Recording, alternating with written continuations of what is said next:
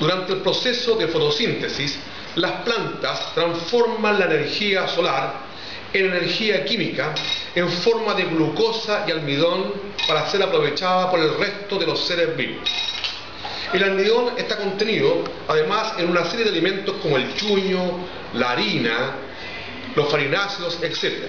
Una forma que tenemos para reconocer cuando una sustancia contiene almidón, y que se lo colocamos un poco de agua, es un reactivo químico denominado lugol, mezcla entre yodo y alcohol. Al colocar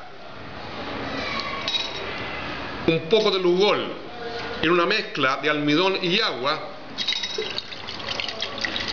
observamos que ésta reacciona de un color morado intenso o a veces de color negro. En este experimento hemos colocado hojas de cardenal expuestas a la luz y la oscuridad y la hemos colocado previamente en un vaso con alcohol, calentando a baño María para poder extraerles la clorofila.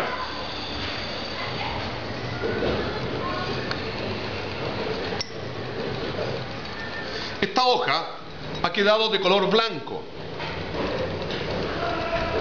Luego, al colocar ambas hojas, la expuesta a la luz y la expuesta a la oscuridad, sobre el lugol, se puede observar que la hoja que estaba a la oscuridad reaccionó de un color más claro que la que estaba expuesta a la luz, con lo que podemos concluir de que las hojas expuestas a la luz pueden realizar fotosíntesis fabricando una cantidad de almidón mayor que las que estaban expuestas a la oscuridad.